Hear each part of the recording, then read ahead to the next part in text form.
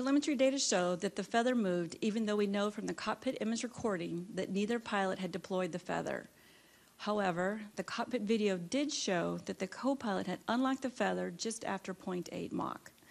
Per the test card, the co-pilot was to unlock the feather when SpaceShipTwo reached a speed of 1.4 Mach. This was to allow the vehicle time to transition through the transonic region. Since the feather was unlocked in the transonic region, aerodynamic and inertial loads imposed on the feather flap assembly overcame the feather actuators, and the feather extended uncommanded, causing the catastrophic structural failure. Range instrumentation radar located on Edwards Air Force Base tracked White Knight 2 with SpaceShipTwo attached, and SpaceShipTwo itself following its release from White Knight 2, until the impact of SpaceShipTwo's main oxidizer tank and wings with the ground. The telemetry data ended during the breakup. During the breakup sequence, the pilot was thrown from the vehicle while still restrained in his seat.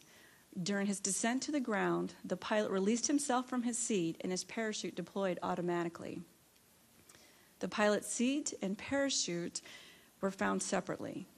The top middle of the slide shows where the left and right tail booms landed, and the cockpit and nose and the rocket motor were located towards the bottom left of the slide. Scaled Composites did not emphasize human factors in the design, operational procedures, simulator training, or hazard analysis for SpaceShipTwo. During the design of SpaceShipTwo, Scaled did not consider the possibility that a pilot would unlock the feather before 1.4 Mach, and as such, no safeguards were built into the feather system design to prevent this.